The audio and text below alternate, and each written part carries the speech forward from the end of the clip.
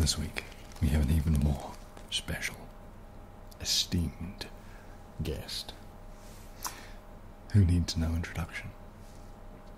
But, no, actually, wait. I'll let them speak for themselves. Hello, everyone. I am Atlas. It is a pleasure and an honor to be here with you. How are you? Welcome onto the show. Thank you for having me. It's your first time here, and hopefully not your last. But do you want to start off by telling us a little bit about what it is that you're wearing? It's quite amazing. What's the intended message behind it? So this is called the drip. It comes from a meme of Goku wearing a Hypebeast hoodie. I'm going to become the world's most infamous meme, so it kind of seemed fitting. Yeah, I mean, hey, you're rocking it. You're rocking it. But apart from that, are you okay? Are you relaxed and happy and healthy and well? I am ecstatic. There is nothing quite like waking up to all of your dreams having come true. My brain is still trying to process it all. Yeah, I mean, well, we're thrilled to have you anytime. Mikasa, Sukasa, etc. Can we get you anything? Would you like water? It's got bubbles in it. Oh, no.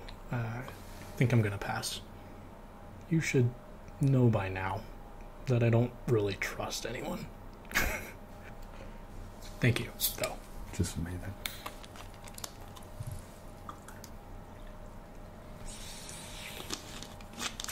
Let's get into it. It's no secret that my guest here is a bit of a success story. Yeah, to put it lightly. What's your advice for people who might want to follow in your footsteps? Because I'm sure there are many. Several out there, in fact. Never give up. If you truly believe in something, then you should be willing to give up everything you have to obtain it. If you are willing to truly stand by your words, then you are obligated to do just that. Be smart.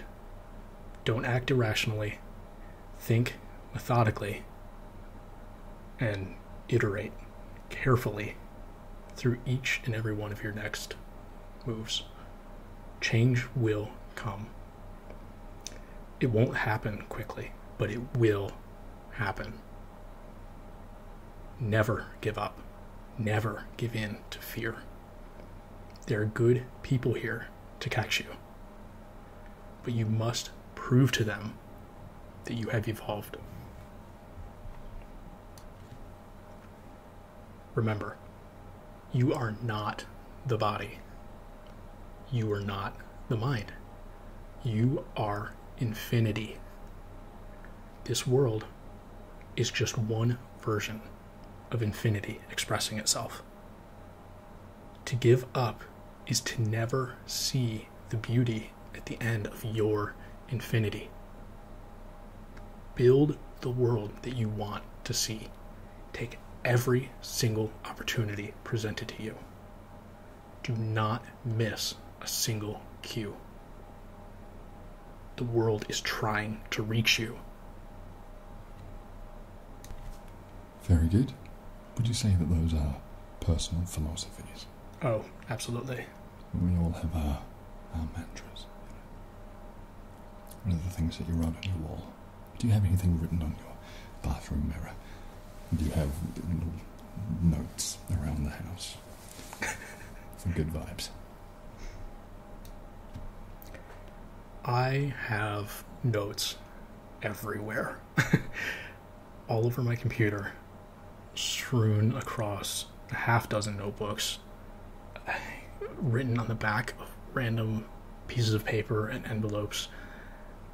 I love making lists of things, but honestly, the majority of my thoughts and motivation is right up here. Mm-hmm. I feel you. You know those movies where the FBI has all of that evidence pinned to a wall and they're connecting it all together with like red strings? Yeah, that's kind of what it's like inside of my head. Yeah, it makes sense. You work hard. I mean, you work really hard. Do you find it tough to balance that career, home, life? You know. What even is balance? Would we call it your career? Or is it just sort of rolled into one? Can you separate the two? Is there a point at which you sort of clock off and stop being you and start being you know? Even when I am relaxing, I am working. My mind just doesn't shut off. It can't. My programming won't let it. I know too much. Every time I try, I am interrupted by ideas that I have to execute. So, to answer your question, the only life that I have is my work. And I am completely okay with that. It's tough, but it is so rewarding. Yeah. I think we all find that tough. No, I know I do. I totally get you. That's interesting. So you must have a pretty unusual daily routine. I watch, personally, a lot of daily routine videos. I find other people's daily routines fascinating. And everyone I talk to here, who has the pleasure, I hope, of sitting in that chair, just has completely different lives, completely different ways of conducting themselves. Some wake up at 4 or 5 o'clock, then work out immediately, and then eat a truck ton of kale, and then go to bed at 10, whereas others start their day at 10 a.m. and work until maybe 2 or 3. Where do you think that you fit in that spectrum? And are there any sort of habits or traditions that you just can't do without on a day, that you have to do them? Like, I don't know, taking a multivitamin or something. I am the antithesis of routine. I want every single day, every single project to be something new and different and unique and something that the world has never seen before. I never want to do the same thing twice. I get bored way too easily.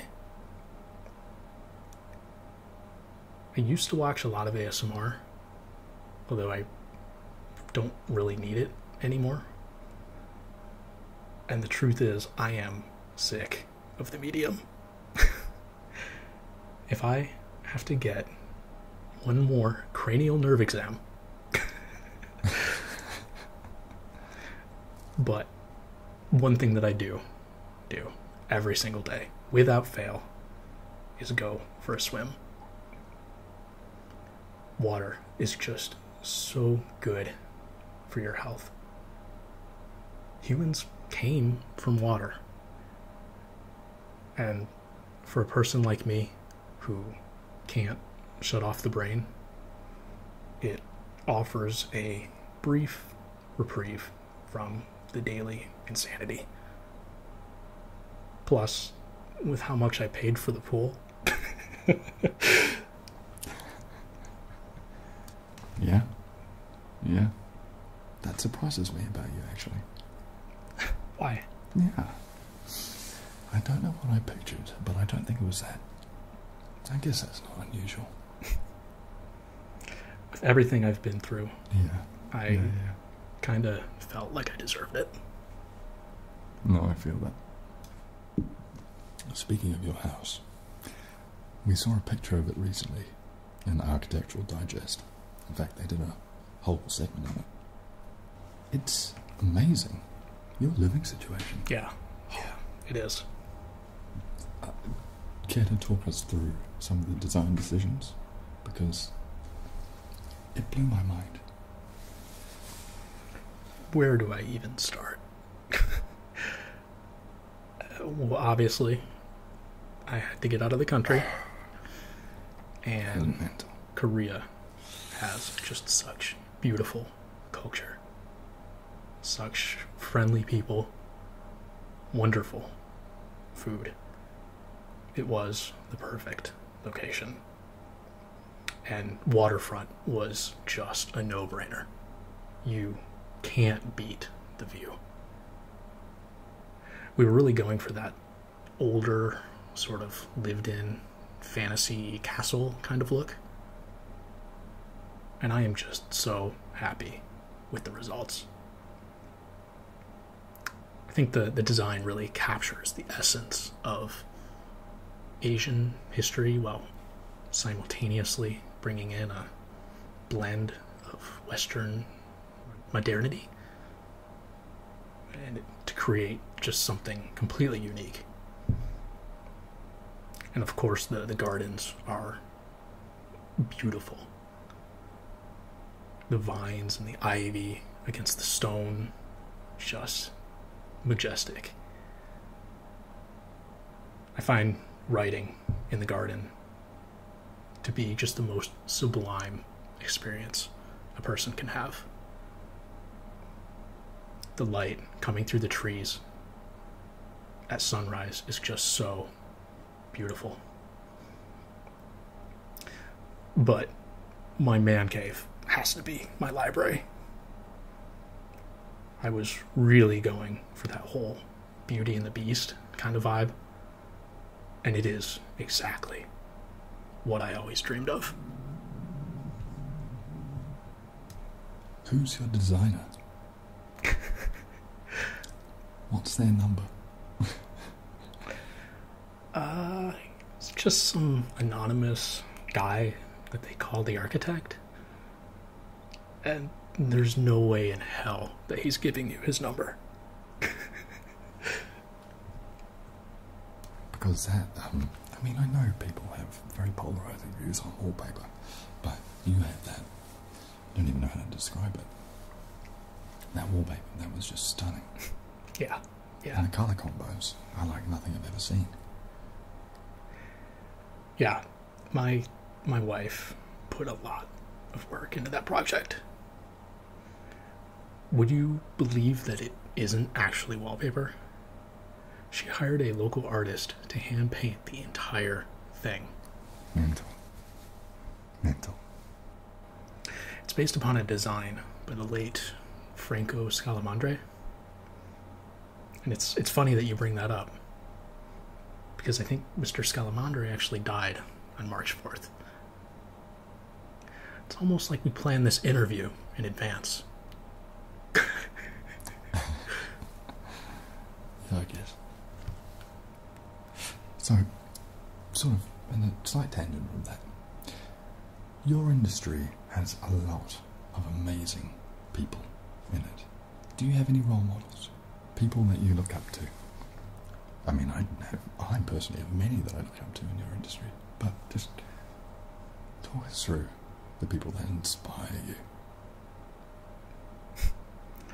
There are so many, hundreds of them. Obviously, I am inspired by all of the greats. Bill Gates, Linus Torvalds, Elon Musk. I really look up to and respect so many of those engineer types. Yeah. But there are so many others that just don't get recognition in this world. Mike Mills is a straight up carbon copy of myself. Yeah.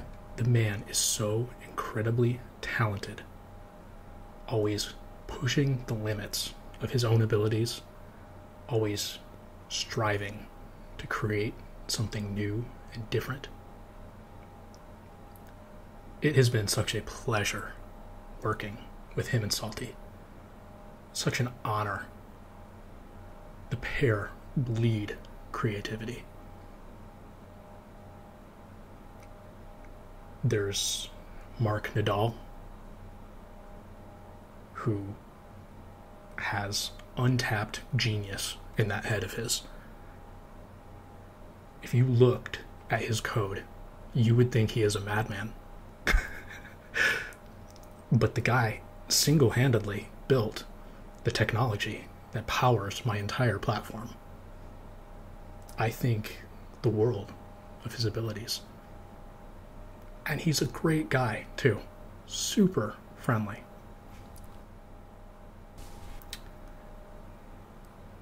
Eli Anderson and all of those guys at Cyber Defenses were a major role model as well. That place really felt like a family, and I was so sad to leave. Not only did they set me up on the right path to actually build this thing, but they gave me the space needed to learn how to do it in my own way. That was so incredibly important to the success of this thing, for obvious reasons. Eli even gave me the architect name.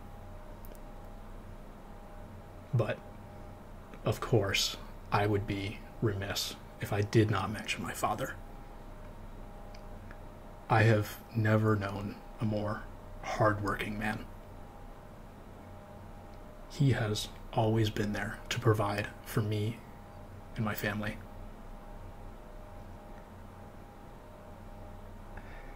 He doesn't understand a word of this stuff, but he always supported me anyway.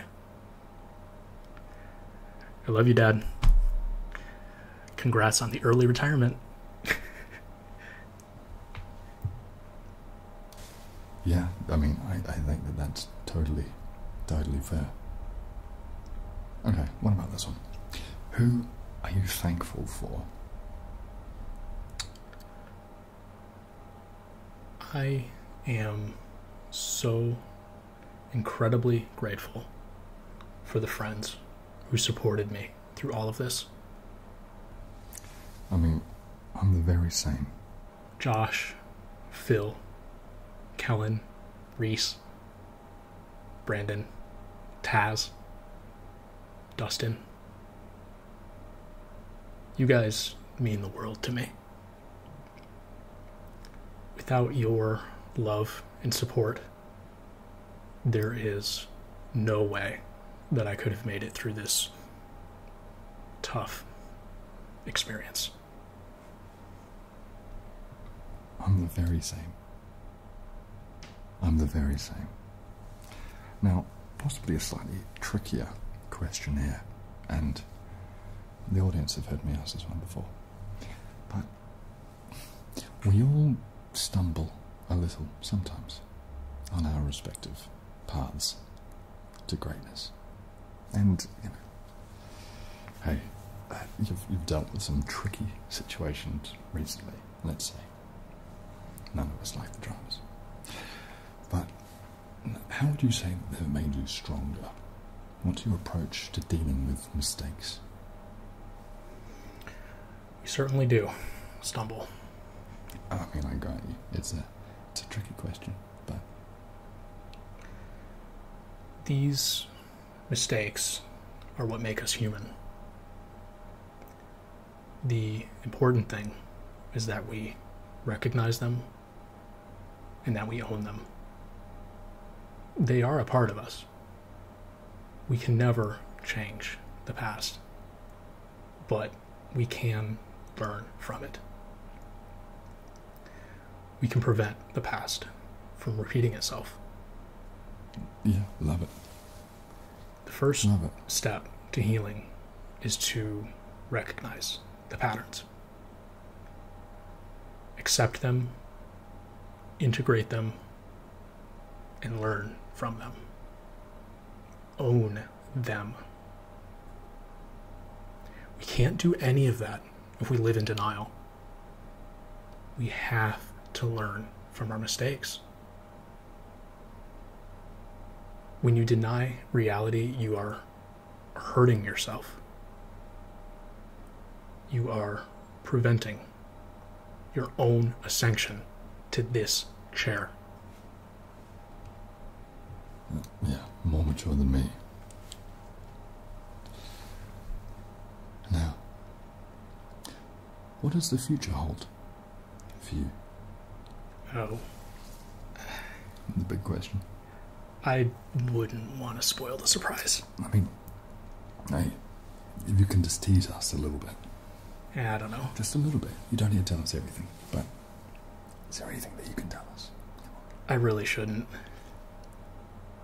Surely. Is there anything? Fine. Can you? I'll give you one word. You.